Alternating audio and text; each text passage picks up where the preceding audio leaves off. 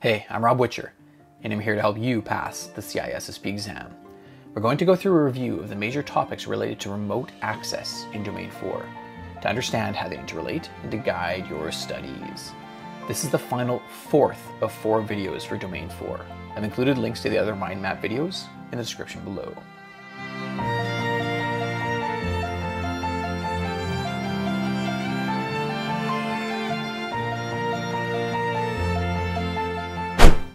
Ah, 2020. It started with such promise, and then COVID hit and upended our lives. So many of our well-established routines drastically changed. For those of us that were fortunate enough to keep our jobs, many of us switched from working in the office to working from home. And thankfully, we had many excellent protocols and systems that allow us to securely connect to remote corporate networks and remain highly productive working from home. We're going to go through the major protocols that allow us to establish tunnels, encrypt those tunnels, and create VPNs, perform remote authentication, and remote management of systems. Let's start with the concept of tunneling, which is encapsulating an entire packet within the data portion of another packet. Tunneling allows us to do some very useful things, such as connecting private networks together across a public network like the internet. Recall, the IP addresses we tend to use on private networks, for example, the 10.0 IP addresses, are not routable across the public internet. Thus, with tunneling, we can take a packet that has a private IP destination address and encapsulate that packet within another packet that has a public destination IP address. Tunneling basically means adding a new header to a packet. We can also encapsulate foreign protocols to run over a network that does not support that particular protocol. For example, sending IP version 6 packets across an IP version 4 network. There are 3 major tunneling protocols that you should know about, and we'll start with GRE, Generic Routing Encapsulation, which is a simple tunneling protocol that can encapsulate a wide variety of network protocols and create point-to-point connections, essentially allowing you to easily connect 2 networks together and pass traffic back and forth between those networks across a third network, typically the internet. PPTP, point-to-point tunneling protocol, is an obsolete tunneling protocol with many well-known security vulnerabilities. PPTP by itself does not provide encryption and authentication and must be used in combination with other protocols to create VPNs. More on what a VPN is in just a moment. L2TP, Layer 2 tunneling protocol, is a successor to PPTP, and L2TP includes many improvements, such as the ability to encrypt its control messages. But very importantly, L2TP on its own does not encrypt the data portion of a packet. Why is it so important to encrypt the data portion of a packet when sending that data through a tunnel? As we've discussed, tunnels are typically used to connect 2 private networks together over the public internet, or to connect a remote device like a laptop to a corporate network, again, across the public internet. And you should always assume that someone, probably multiple someones, are inspecting your data that transits the internet. Therefore, from a security perspective, it is very important to encrypt the data that is being sent through a tunnel to provide confidentiality. And that is a VPN. A virtual private network is an encrypted tunnel where the data that is sent through the tunnel is encrypted. Let's now talk through the major VPN protocols that you need to know about. And we'll start with the protocol that you need to know the most about, IPSec. IP security is a standardized suite of protocols which work together and allow a massive degree of flexibility in how IPSec can be configured to create a VPN. The first choice you have when establishing an IPSec connection is choosing either Authentication Header mode, which provides only integrity, data origin authentication, and replay protection, or Encapsulating Security Payload, which provides everything in AH plus confidentiality by encrypting the data portion of the payload. So technically, IPSec in AH mode is just a tunnel, while IPSec in ESP mode is a VPN, because it provides an encrypted tunnel.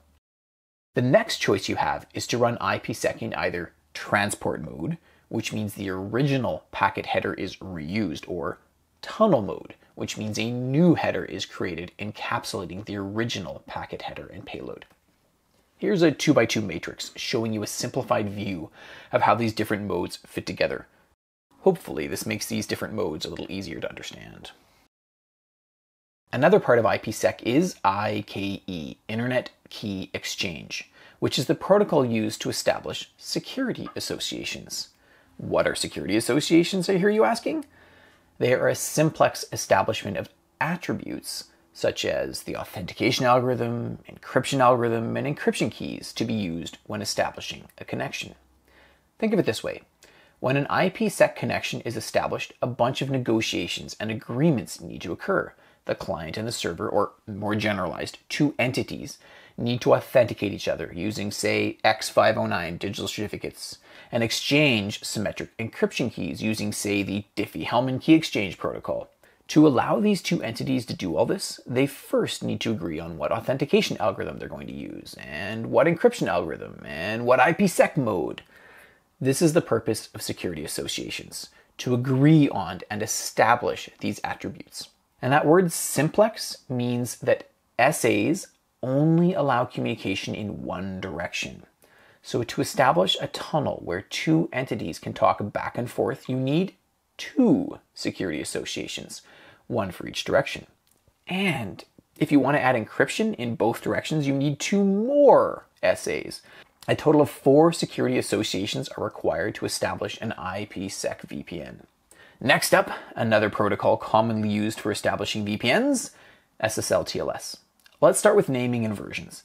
SSL, Secure Socket Layer, was the name of the protocol for the first 3 major versions. The protocol was then renamed Transport Layer Security, TLS, to better reflect that it operates at Layer 4, the transport layer of the OSI model. So SSL TLS are the same protocol, and TLS is just the name of the most recent versions. TLS was primarily created to authenticate and encrypt the connection between a web browser and a web server, but it can also be used to secure other types of connections and allow you to create, say, a VPN.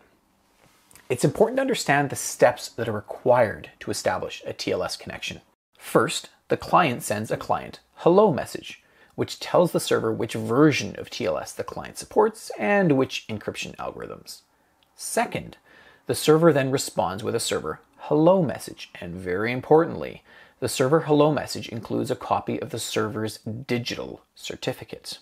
Step 3, the client decrypts the server's digital certificate, allowing the client to authenticate the server, confirm the server is in fact, say, Amazon.com and not sketchyhacker.com. As part of step 3, the client generates a new symmetric encryption key, also known as a session key, and encrypts this symmetric key with the server's public key obtained from the server's digital certificate. Step 4, the client sends the encrypted session key over to the server, and the server decrypts with the server's private key. And now both the client and the server have the same symmetric session key. They can efficiently encrypt data, and they can send that data back and forth, thus creating a secure encrypted connection. I created a video, which I've linked to above, on digital certificates, where I talk in a little more detail about how they are used in the TLS protocol. One final piece I'll mention here related to TLS is that in the initial client hello message, the client can send the client's certificate to the server, allowing the server to authenticate the client, thus allowing mutual authentication. The client and server can both authenticate each other. And in fact, you can even run SSL TLS in a mode referred to as unencrypted SSL, where an encrypted connection is not required, but authentication is required. A couple of other protocols you should recognize as VPN protocols: SOCKS, Socket Secure Protocol, which operates at layer 5, the session layer, and SSH, Secure Shell Protocol, which operates at layer 7, the application layer. Next up, remote authentication. Let's say it's 1995 and you're running a hella fly dial-up internet service with a few thousand customers. You need some way to authenticate your users, authorize them, and account for their usage of your service. Enter Radius, a protocol originally designed to do just that. Remote authentication dial-up in user service. Radius is a protocol that allows a user to connect to and access network resources and the protocol provides authentication, authorization, and accounting, AAA. TACACS Plus, and this is a heck of a name, Terminal Access Controller Access Control System Plus, does the same job as Radius, with the improvement that TACACS encrypts the full contents of the packets it transmits, versus Radius, which just poorly obfuscates the user's password. And Diameter is the successor to Radius. Diameter adds some good security features such as EAP, Extensible Authentication Protocol, for much more secure and robust authentication of users. Final topic, remote access management. Networks have grown ever larger over the years, with network devices like firewalls, routers, switches, and servers spreading all over a building, across multiple buildings, or even across multiple countries. We need protocols to allow us to remotely connect to these network devices and administer them, check in on the status of the device, and make configuration changes. SNMP, Simple Network Management Protocol, allows you to collect all sorts of information from network devices in real time, including performance metrics, alerts, and the specific configuration of a device. And well beyond just monitoring, you can further send commands to reconfigure a device. SNMP is a powerful protocol. I like to remember SNMP as standing for Security's Not My Problem, as the first couple of versions of SNMP are a total dumpster fire from a security perspective. SNMP version 1 sends passwords in clear text. SNMP version 2 is a slight improvement as it allows password hashing, but not by default.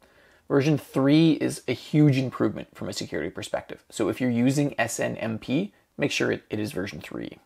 And finally, Telnet, which is a protocol that allows you to remotely connect to a network device, like a server, and get a command line interface access. And that is an overview of remote access within Domain 4, covering the most critical concepts to know for the exam.